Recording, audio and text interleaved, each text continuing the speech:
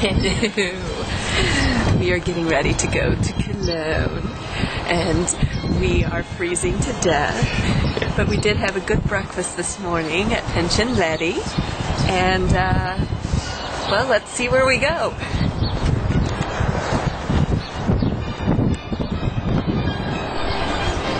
In Europe, the easiest way to get around is by the train systems.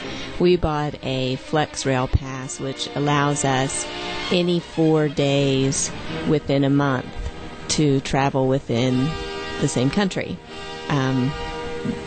We supplemented this with some extra days because we were spending so much time in Germany. But it makes it very easy to get from one location to another. And that's what we're going to do today. We're going to take the train up to Cologne. We made it to Cologne, and we're standing in front of the Dom.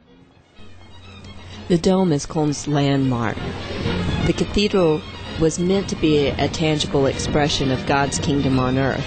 It was conceived with such immense dimensions that construction began in 1248, and it wasn't completed until 1880.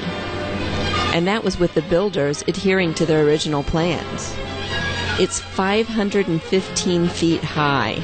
The two west towers of the cathedral were by far the tallest structures in the world when they were finished.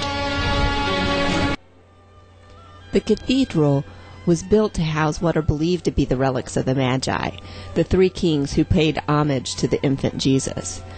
The trade in holy mementos was big business in the Middle Ages, and it wasn't always scrupulous. The size of the building was a response to the vast numbers of pilgrims who arrived to see the relics. Today, the relics are kept just behind the altar in the original enormous gold and silver reliquary.